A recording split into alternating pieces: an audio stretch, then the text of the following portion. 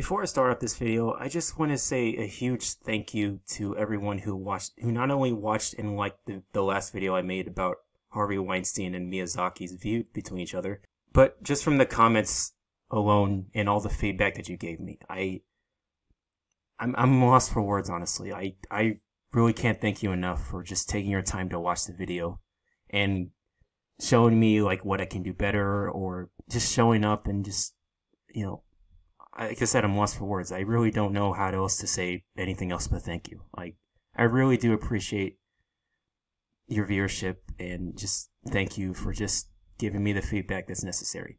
I also wanted to deeply apologize for sounding a bit sentimental right now, and also the fact that I missed out on a lot of detail that I shouldn't have missed out on in that video in particular. There was a detail that I did leave out, and I really do feel guilty about it. It was basically about the fact that Miyazaki wasn't the one who sent the film back to him, to Weinstein. It was Toshio Suzuki, his executive producer, that sent it back. I do apologize. The reason why I brought it up because a comment in that video actually mentioned to me that it was in the documentary. And I feel embarrassed about it because I did watch the documentary, and it completely just slipped my mind, and I'm really embarrassed about that. But I'm also appreciative of the feedback that I got from that and that detail that I left out. So whoever made that comment, I do appreciate you telling me that.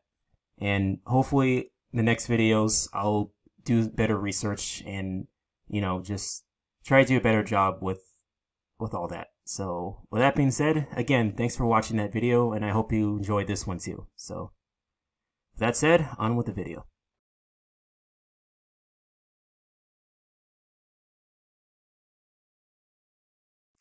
Alright, so based on the title of the video, I do have a bit of an explanation for this. First thing is, I did promise to make this video and try to get it out as soon as I could.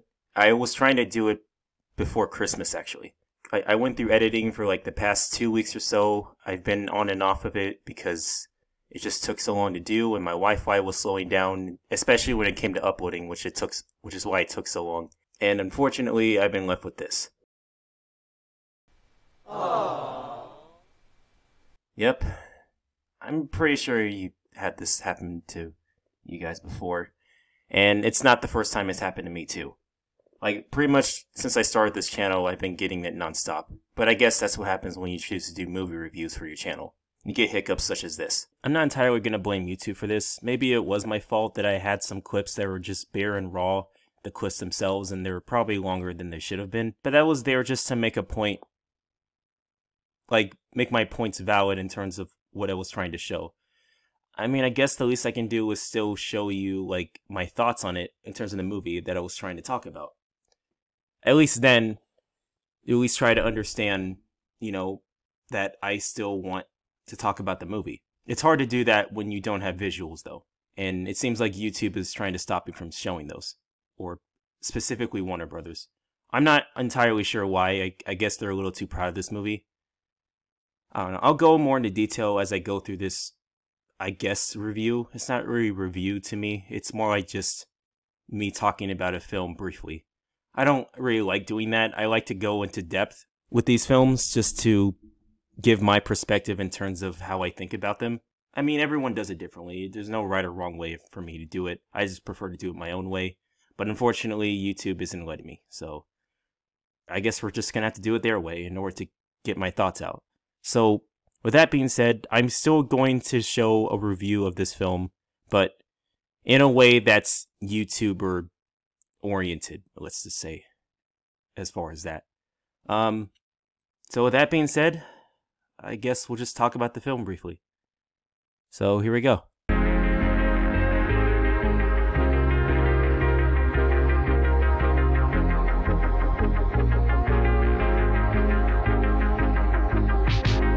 Let's talk about Peter Pan. There have been many adaptations of this world-famous classic fairy tale, to which it became the most looked upon. The most famous adaptations that come to mind are the Disney version from 1953, Hook, directed by Steven Spielberg, starring Robin Williams, the 2003 version, Finding Neverland, starring Johnny Depp, which came out a year later, and yeah, that's pretty much it.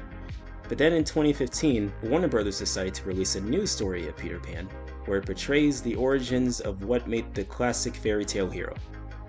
Yet nobody gave a shit. From what I've researched, it's unclear as to why this movie flopped and why it was critically panned.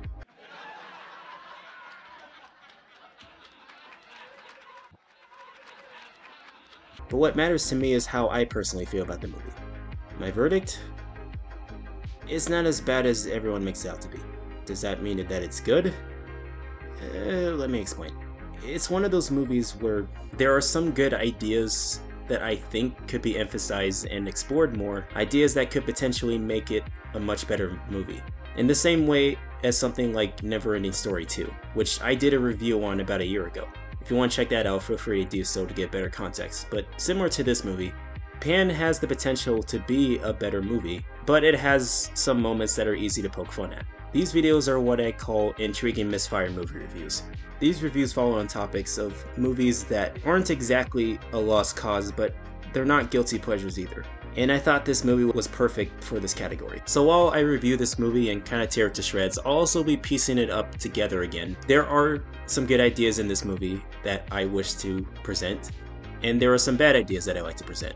Overall, trying to piece together a much better film that might come for this movie. I don't know if it would have saved it from flopping the box office, but at least it would have saved it from being critically panned.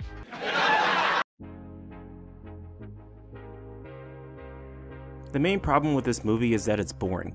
The characters are boring, and the interesting stuff they could have done with the characters, they're way too mundane and uninspired. Like, they have Peter as just a regular boy who's just from Britain during World War II. And then there's Captain Hook, who's probably the worst character in the entire movie, mostly because he's a blank slate. He doesn't really have any personality other than... I don't think he even has personality. The only thing he has for himself is that he's played by Garrett Hedlund, who played as Sam Flynn from Tron Legacy. That's about it. And then there's Hugh Jackman. At least, you know, Hugh Jackman is entertaining as hell in this movie because he pretty much goes over the top throughout the entire movie, and it's pretty hilarious to watch. Many times I am not to be disturbed when I'm at the rejuvenator! Yes? And yet you assure me all will be well given the proper time. There is no time! Not! The rest of the characters aren't that memorable, so I won't even bring them up. The story is where it pisses me off the most. There's this one trope that I actually absolutely hate in terms of fantasy storytelling, and that's the prophecy. Every time I hear the word prophecy, I'm like, I'm completely checked out, because like the story wants to follow an agenda or have some form of path that's grown for the character.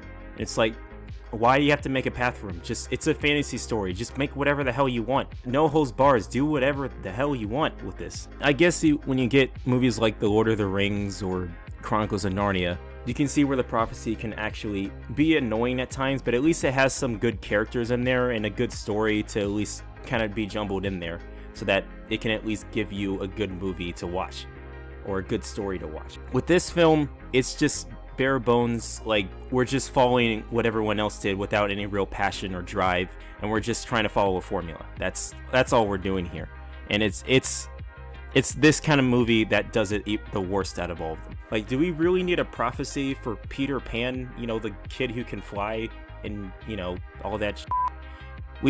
No, we don't. And the fact that they have in this movie is a slap in the face to, you know, the Peter Pan character, or just the fairy tale in general. There's also a bunch of references from the original story that they implement into the movie, but they don't so much as connect it to what happens in this story moving on to the next story, or at least the next part of the story that leads them to what we know Peter Pan as. They're just references. Like, there's this one with Captain Hook holding the hook in his hand, using it to sharpen the pick of Peter Pan while he's mining. He brings that only once or twice, but he never uses it again. There's a scene where James Hook puts his hand into crocodile waters with the fear of losing his hand, which is also a reference. And then there's this line. So the boy is lost? Yes, he is a lost boy.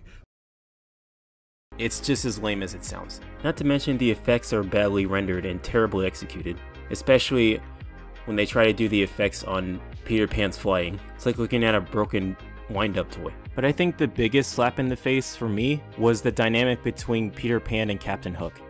This is probably the worst written dynamics I've ever seen in any movie. Not only are they blank slates and they're boring characters, but they're also just have no real dynamic between each other. I mean, the whole point of Captain Hook and Peter Pan is that they're rivals. They hate each other. Like, one's a trickster and likes to pull pranks on him, and the other one just wants to kill him. I don't understand why that's so hard to put that together, but for some reason in this film, they're best friends. Not that they really show any real chemistry between each other. I mean, there is like one good line from one of the characters, and unfortunately, it's the worst one. What makes it so frustrating is that the character, Captain Hook, doesn't even have a motivation as to what he wants to do. Like, we understand with Peter, he just wants to find his mother, but with Hook, he wants to leave, but he also wants to help his friends. Like, what are you trying to show me here? I don't really get what you're trying to do. It's really confusing and very frustrating to watch. So with all those problems being set down, there are some good things about it. Like, for example, the music is really good.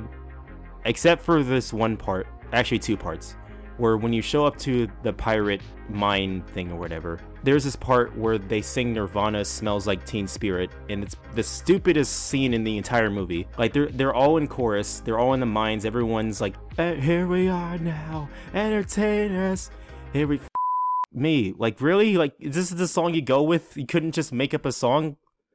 Jesus. And then there's let's go. This dumb shit. They actually sung that song. Like, from Tony Hawk's Pro Skater 3, if you played that. It was in that game too, and it's in this movie for some reason. It's that dumb stuff like that. It makes me wonder why Warner Bros. Even signed off on it. And apparently they're proud of it because they copyrighted me for that shit too. So well, it's unfair, I guess, huh? This will be my overall perspective in terms of how the movie should have gone, and I'm gonna share that with you right now. Here will be my synopsis of this entire movie and what it should have been. Peter Pan is obviously born of heritage of the fairies, but instead of being left behind by his mother, he's actually protected by her pretty much the entire journey.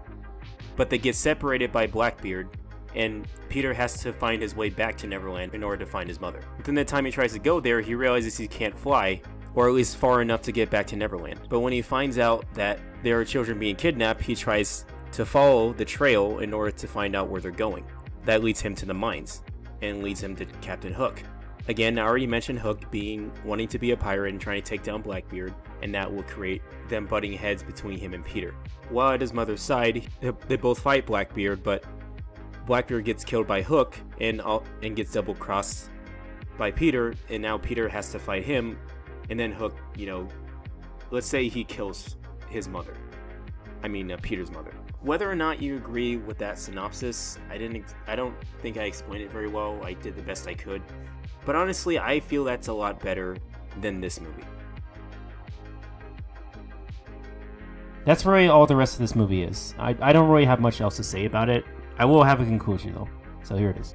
By and large, this isn't the worst movie I've watched since I started this channel. There are a lot of worse movies I've watched over the year I've been doing this. This movie has its points here or there. It's got some decent performances when they're not entirely over the top. Some neat little visuals here and there, and a pretty decent score to go along with it. But it's buried down by a boring and uninspired plot, and some really dumb and uninspired decisions to go along with it that make this movie such a bore. There's a good movie in this somewhere, and it could have actually worked if they put some more thought into it. But as it stands, it's just Pan, and it got panned real hard. Really hard. And for giving little of a shit that they did making this movie, they kind of deserved it. If they put a little bit more effort into it, maybe they could have had something. But as it stands, it's just crap. It's just crap.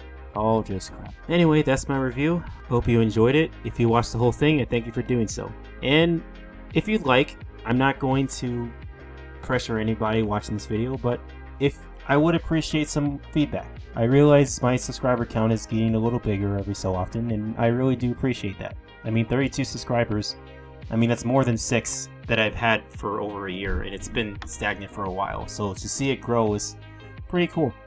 So, with that said, I'd like to see some feedback, if that's at all possible. Again, not pressuring anybody to comment. It's up to you if you want to do so, but I would greatly appreciate it. With that said, thanks for watching. I'll see you next time.